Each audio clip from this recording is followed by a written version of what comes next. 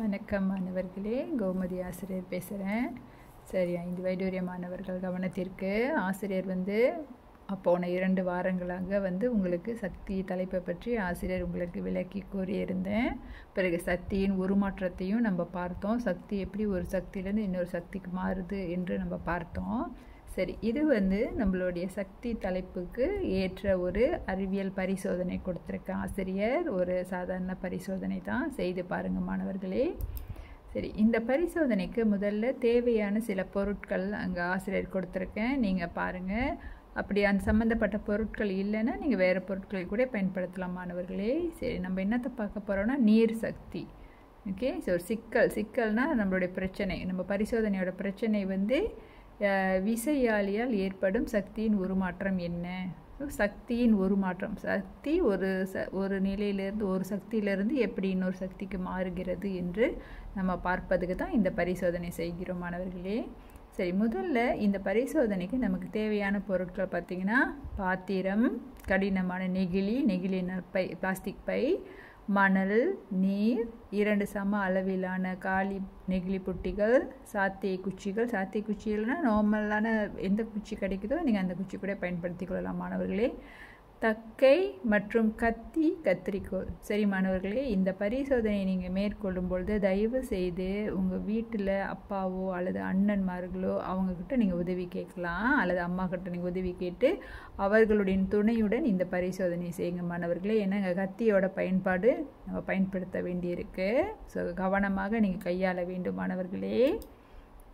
சரி, வழிமுறைகளும் ஆசிரியர் கொடுத்துருக்குறேன் பாருங்கள். முதல்ல நம்ம என்ன செய்ய வேண்டும்? படத்தில் காணப்படுவது போல் சாத்திய குச்சிகளை தக்கையின் நடுப்பகுதியில் சொருக வேண்டும்.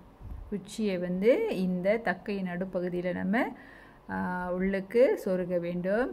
பிறகு அந்த நெகிழி பை அந்த பிளாஸ்டிக் பை இருக்கு இல்லையா, அந்த பிளாஸ்டிக் பை மாணவர்கள் நீங்கள் புத்தகத்துக்கு அட்டை போடுவீங்க இல்லையா, அந்த மாதிரி பிளாஸ்டிக் பை நீங்கள் பயன்படுத்த முடியாது மாணவர்களே. கொஞ்சம் கிராஸாக உள்ளது, கொஞ்சம் ஹார்டாக உள்ளதாக நீங்கள் பயன்படுத்தினீங்கன்னா அது அந்த இந்த பரிசோதனைக்கு இதை பாருங்கள், இந்த மாதிரி செய்கிறப்ப அது நிற்கும். நீங்கள் ரொம்ப சாஃப்டான அந்த பிளாஸ்டிக் பயன்படுத்தினீங்கன்னா இது இந்த மாதிரி நிற்காது.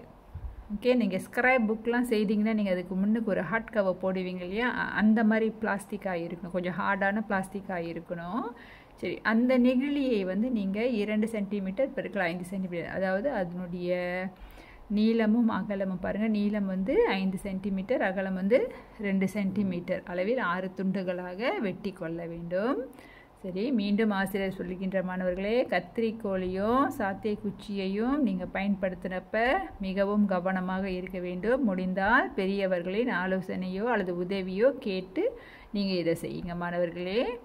அடுத்தது, தக்கையில் 6 பிரிவுகள் செய்து அதில் நெகிழி துண்டுகளை பொருத்தவும். ஓகே, இங்கே பார்த்தீங்கன்னா அங்கே அவங்க ஒரு பிளவு மாதிரி என்ன சொல்லுவாங்க, ஒரு ஓட்டை மாதிரி செய்திருக்காங்க. ஸோ அதில் நம்ம என்ன செய்ய வேண்டும்?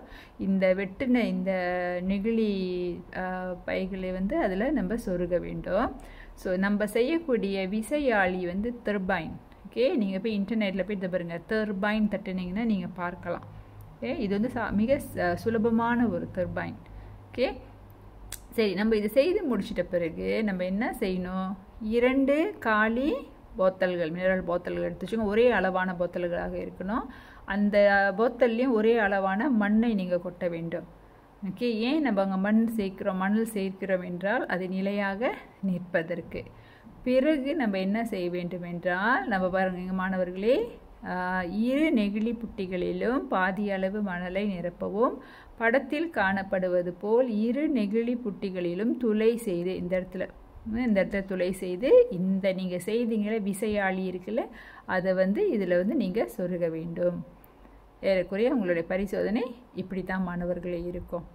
அப்போ நம்ம இந்த பரிசோதனையில் நம்ம பார்க்க போகிறோம்னா, விசையாழி மீது நம்ம தண்ணீர் ஊற்றும் பொழுது இதில் நம்ம தண்ணீர் ஊற்றுறோம். ஸோ அதற்கு பிறகு என்ன நடக்கிறது, அந்த மாற்றங்களை நீங்கள் கவனிக்க வேண்டும்.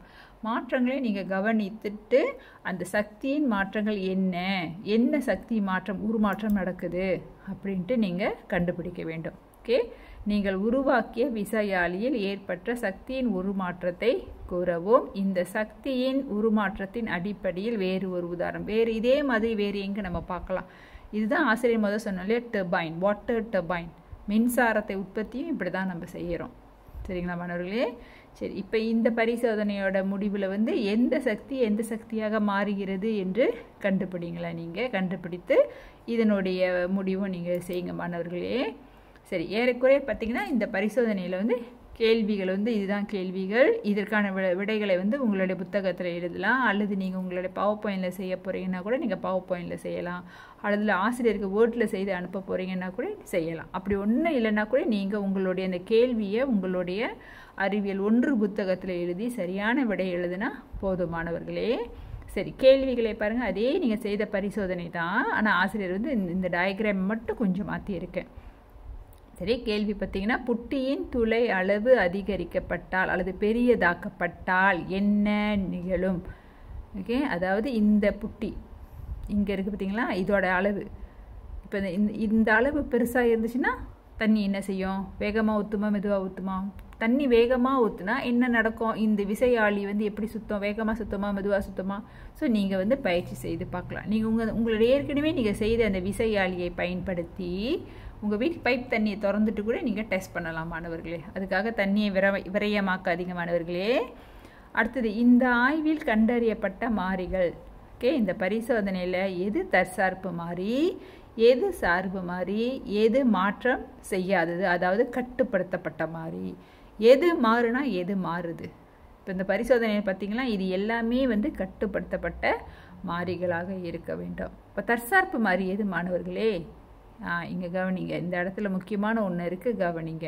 சரி, இந்த விசையாழியில் ஏதோ ஒன்று நடக்குது மாணவர்களே. இது மாற்றம் அடையும் பொழுது என்ன மாற்றம் அடைகிறது? கிடைக்கப்பட்ட நீர், ஓகே, அல்லது அந்த விசையாழியின் வேகம் மாற்றம் அடைகிறது. ஸோ இதெல்லாம் நீங்கள் செய்து பாருங்கள். பிறகு இந்த ஆய்வில் இடம்பெற்ற சக்தியின் உருமாற்றத்தை பற்றி குறிப்பிடுக.